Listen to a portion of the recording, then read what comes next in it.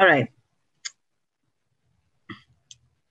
Okay, thanks for the introduction. So I'll be talking about a study on attentional modulation of multi-unit activity in the LGN and V1 of macaque monkeys. So since my project involves studying attention, I just want to briefly describe or define what we mean by attention in the context of this project and how we operationalize this definition to study attention.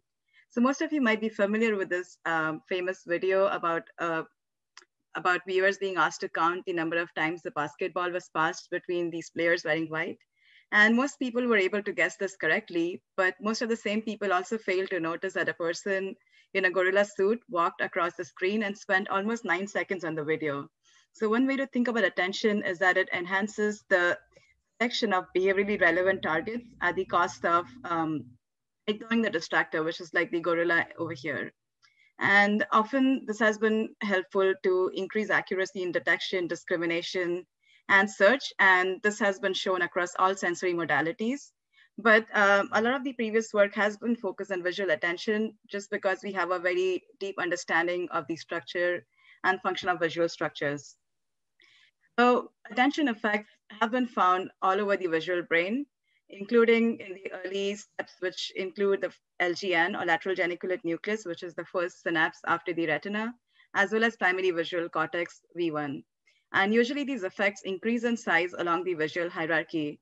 In addition to that, effect sizes also vary within the same structure. So effect sizes within the same structure vary with different neuronal classes, vary with task difficulty, where attention facilitation is higher with increasing task difficulty, also varies depending on the task relevance of the neuronal responses, and surprisingly also varies with measurement. So effects are different based on what measurement has been used to capture the neuronal activity. This is especially true in area V1. So on the left, you see a plot of attentional modulation index versus number of neurons. And as you can see, the peak of this plot is at 0. And this has been suggested to show that most neurons in V1 show no attentional modulation. And hence V1 is probably not involved in spatial attention. However, using fMRI, many other studies have shown much larger effect sizes. And the effect sizes are almost 20% larger than what we see in single V1 neurons. This is also seen in LGN, where effect sizes vary vastly across studies using different measurements.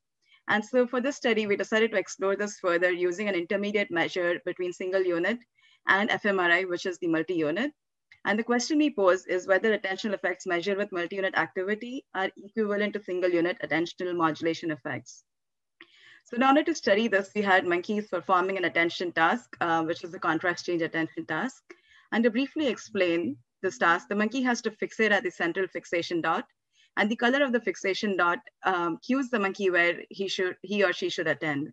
So in this case, the red color indicates that the monkey should attend at the lower drifting grating, which also overlaps with the receptor field of the attended location. And thanks to Doris, everyone now knows what a receptor field is. And in the attend away trials, the monkey has to attend away from the receptor field, which is the upper drifting grating. And at the end of the stimulus display period, the contrast will change of the cued location, and the monkey has to report that contrast change. But we want to ensure that the monkeys really understand this task and are paying attention to the cued location. And so we also include certain invalid trials where the contrast changes at the invalid location. And we would expect that the performance should drop. And so that's indeed what we find for all 3 monkeys, where solid lines is the individual session performance, and dotted lines is the mean accuracy. And we see that all 3 monkeys generally perform much better in the valid attention toward and attention away trials versus invalid. And once we have a proof of concept of a behavior, I just want to briefly draw your attention to this trial structure, and mainly this gray bar, which is the last 1 second before contrast change. And that's the time period I used for analyzing all the recording or neuronal data, which really ensures that the visual stimulation is the exact same on each trial, and we can now compare for different attentional effects. So to collect this data, we recorded from LGN and V1 while monkeys performed this task using single or multi-channel electrodes, and obtained the raw voltage signal and did some filtering processes and obtained this high frequency wideband signal.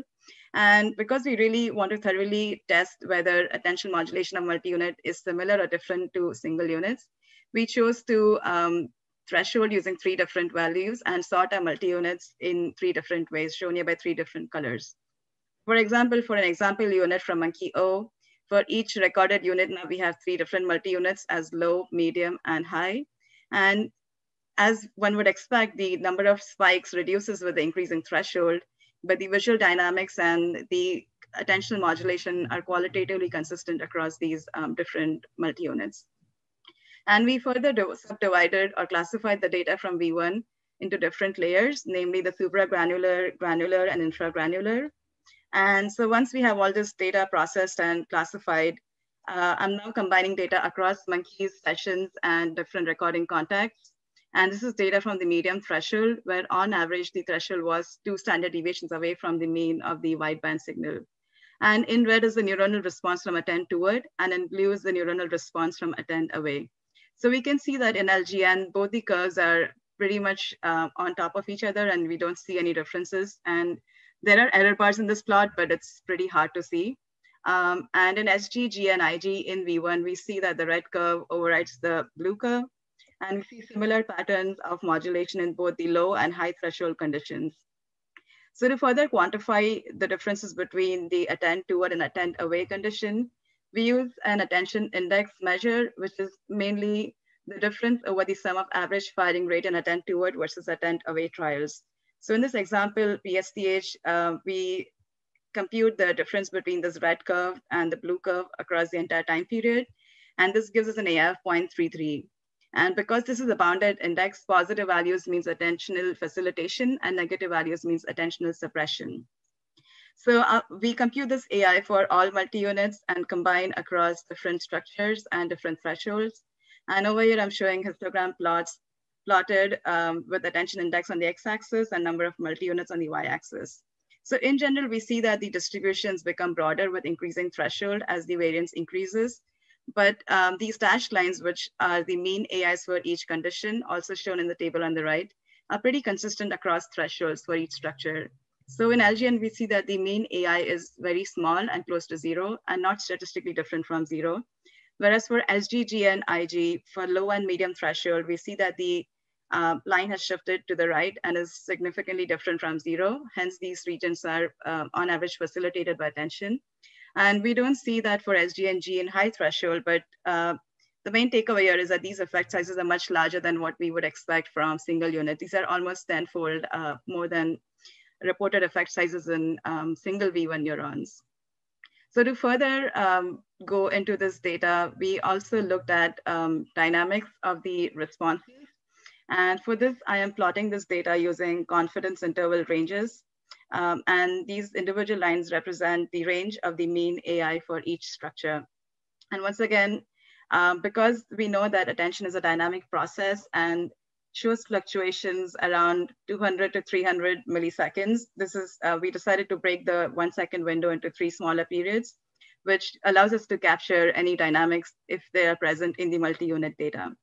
And we see that for low and medium threshold, the effects are pretty consistent across time for each structure. And this is very similar to what we saw on the previous slide, even though the data format was different.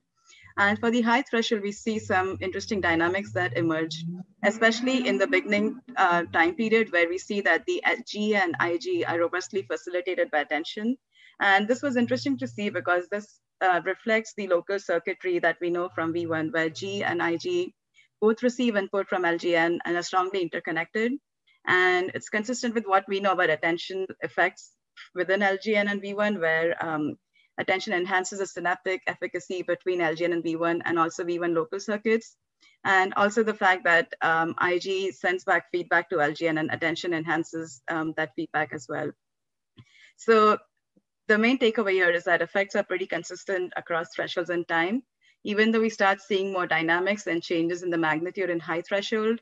And interestingly, the effects that we see for high threshold, both in terms of magnitude and dynamics, are very similar to what we've seen for single unit data from the exact same data set.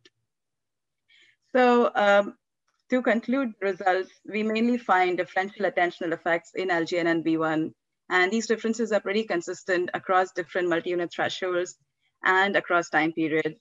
And mainly that we see attentional facilitation in V1, which is much larger than effect sizes using single V1 neurons. And it's actually interestingly more comparable to fMRI effect sizes So this was really a simple exercise to point out that these effect sizes can really depend on what measurement we use and are not really illustrative of how a particular region is involved in attention. So the main takeaways, or what I would call cautionary tale from this simple exercise of analyzing this data and making these comparisons, is that attentional effect sizes do depend on measurement. And often many studies combine multi-unit and single unit recordings to study attention, but that may not be appropriate depending on where we are recording from.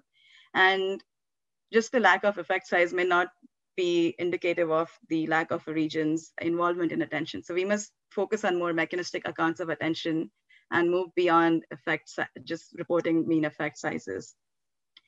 And one candidate hypothesis that we propose for the differences that we see in LGN and V1 relies on the way multi-unit captures activity across neurons. So we know that multi-unit captures activity around 200 μm around the recording contact. This is just an illustration of what that would look like with 3 different neuron types. And so basically multi-units are pooling signals embedded in the functional architecture. And we also know that LGN and V1 are both locally heterogeneous, but also have very distinct functional architectures, where the main organizing principle in LGN is the layered structure, whereas in V1, it's the columnar structure. So that could explain one reason why we see these differences in effects, and which are hugely inconsistent across what we know from previous work. So basically, when we are talking about attentional modulation of population activity, we should think about that in the context of the underlying functional architecture. And with that, I would like to thank my lab and especially the previous members who collected this data. And thank you for attention. And I will take any comments and questions.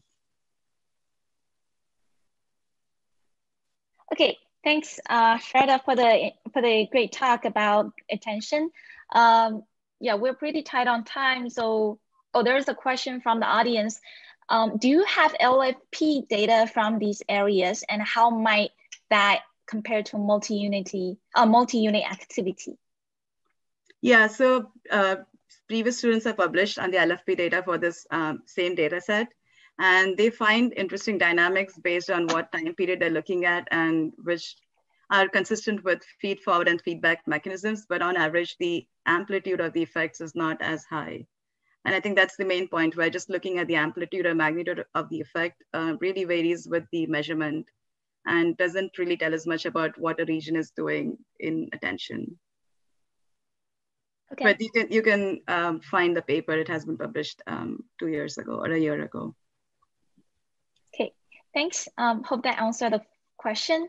We have another question. Meanwhile, maybe Adil, you can try to set up the sharing. Just one quick question. How would you reconcile the MUA results with single neuron and the fMRI results? Right, and I think basically we have shown through other work that we can find these mechanistic details in the diversity of responses in V1 with single neuron. But I think the main takeaway is that instead of thinking of it as reconciling, maybe we need to think that the measurement is a reflection of several different factors, including the functional architecture. So I think really exactly how to measure attention or how to think of attention must be done across multiple different parameters and not just attention index.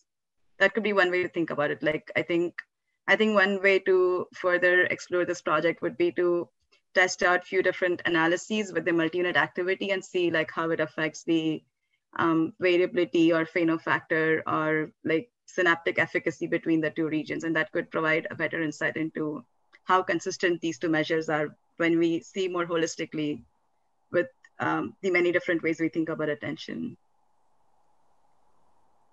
Okay, thanks, Shraddha. Given the time